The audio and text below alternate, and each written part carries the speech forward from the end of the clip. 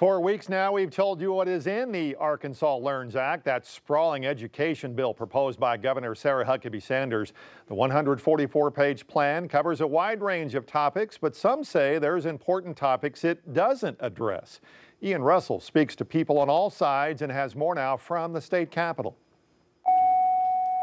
While students are on their way to class at Maumelle Middle School, Superintendent Dr. Charles McNulty has another subject on his mind. Obviously, just like other districts, we're anticipating a lot of information coming at us really fast. With the Learns Act, the 145-page omnibus education bill backed by the governor, signed by her pen Wednesday, McNulty is now awaiting a crash course of information as we head into next school year. It's set to law.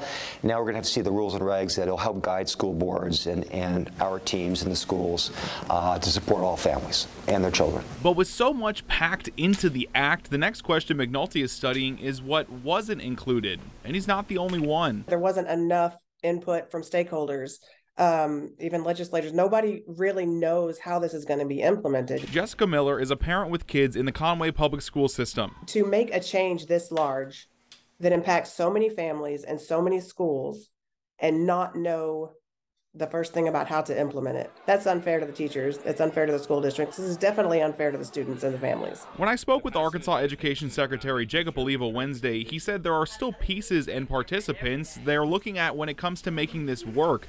And the bill's sponsors told me they also think there are pieces that weren't included that could have been. As we focus on things like classified staff, as we focus on just the other increases in budget, that's another great step that we're going to be taking in this legislative session. Back in Maumelle, McNulty admits there are questions, but even so, all they can do is wait. It's hard again to respond to that because again we just have a framework, and then we're going to have to wait. And I know that everybody's working hard, and we appreciate that at the state level. But we're just going to have to wait and see how the policies and regulations are unfolded. In Maumelle, Ian Russell, 5 News.